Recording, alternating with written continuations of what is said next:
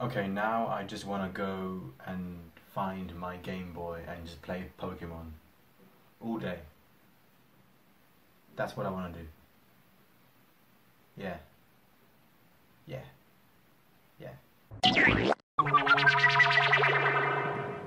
Anohana, the flower we saw that day, is directed by Tatsuyuki Nagai. I'm not sure how you pronounce them. I'm not even sure how you pronounce it. I did my best, and I apologize. The anime focuses on Jintan, who is a troubled and reckless teenager. It focuses on his relationship with his childhood friends. He is a shut-in who does not leave his house. He does not go to school. He has no motivation in his life whatsoever. And one day he is haunted by his childhood past, and it's quite traumatic, and it's very stressful for him in a way, where he meets Menma again. Menma is this little girl who symbolizes his stress and trauma. And it's very unclear, I mean, if she is a ghost, if she is a hallucination, if she is an angel. I mean, where did she come from? How did this happen? No one really knows. It's very ambiguous, it's very unpredictable when it comes to, and it's very unclear and vague as to how she even dies. This series is beautiful. This series is flawless, in my opinion. It's one of the saddest animes out there. I mean, when it comes to anime today, you know, there are certain moments in some series where, you know, some episodes can be very emotional. You know, some people can probably tear up, cry and whatever, and it's very understandable. But this anime does it throughout. If you are a very big anime lover, I'm not.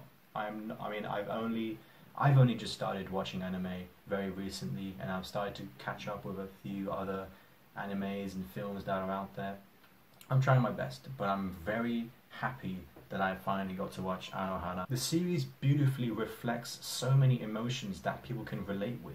I mean, there are so many awkward, complex feelings and hardships. You know, growing up is a very key aspect in this anime. It's you know, growing up, you know, losing loved ones, moving on from recent events, moving on from someone or something. This anime is mostly about trying to find a place in this world, which is what Jintan is trying to do, which is what other characters are trying to do.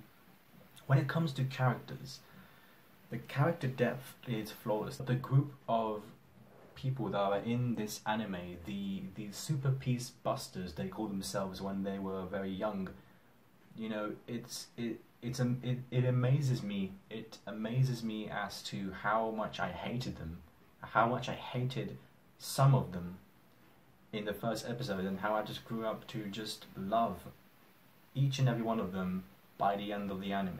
And for an anime, for a show, or any type of series to actually do that to the audience, it's truly mesmerizing, and I loved every single second of it. My favorite character is definitely Popo. He's very light-hearted, he's very, very charismatic, he's very, very joyful, and when he was a kid, he was this very skinny, very short little person, wasn't very confident in a way, and now he's grown up to be this big, huggable, lovable sort of guy that everyone can just simply look up to. Well, what I love about this anime is how nostalgic it is. I mean, I think while one of these episodes, I can just watch them, you know, playing Nokemon. I think it's a parodied version of Pokemon, and it's the same thing. When you see how the technology was back then, it just brings you back. It just brings you back to how it all was. You know, I remember all these days. I remember those days. You know, just playing my Game Boy, playing some Pokemon or all other games with my brothers and friends. I thought it was brilliant, and you don't really get that anymore, which is quite sad. But if you watch this anime, you will have the exact same feeling. I know that you're feeling that same thing as well. The story is brilliant. I think it really is a masterpiece. It conveys many emotions that the audience can go through. The best thing about it is that there are many people that can relate to this anime.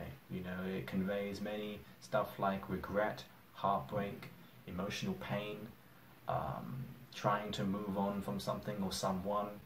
The only advice that I can give you guys is enjoy it, but at the same time, I highly recommend you guys to bring a box of, you know, tissues because you're going to need them. Trust me, you're going to need them.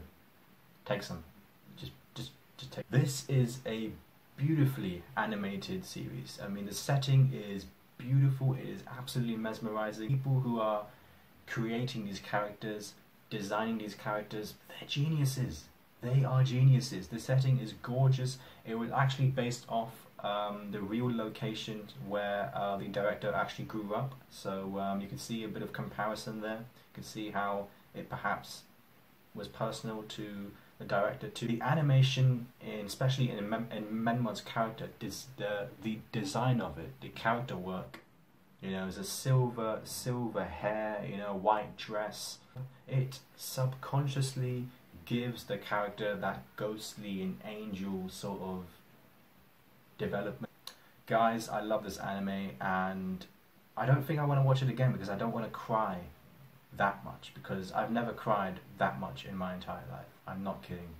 You know, that's it was a tough time, but enjoy it. That's the thing. You know, this is very uplifting. It's not a truly sad thing that you'll just keep on, you know, being sad about. But I do recommend you guys watching it. I would say that my only problem, it's not even much of a problem. It's just a bit of a thing that's just been in my head. I don't think it affects the anime in any way or form, any shape or form. It's too short. You know, I wanted more of these characters. I wanted more of Anohana and the whole series, and you know, other characters like the father and perhaps Jintan's mother. This is 11 episodes, by the way, guys. This is 11 episodes, and the fact that you can create these characters in much depth and development in just 11 episodes, that tells a lot, guys. That tells a lot. I'm gonna give Anohana, the flower we saw that day, 5 out of 5 stars. Oh god, the soundtrack. Don't even get me started about the soundtrack. I mean, the opening theme and especially the ending theme, the ending credits. You don't need onions. You just need just listen to that song. I'm kidding. Seriously, it's beautiful, guys. I highly recommend it. Definitely go check it out. Thanks for watching, guys, and subscribe. There we go.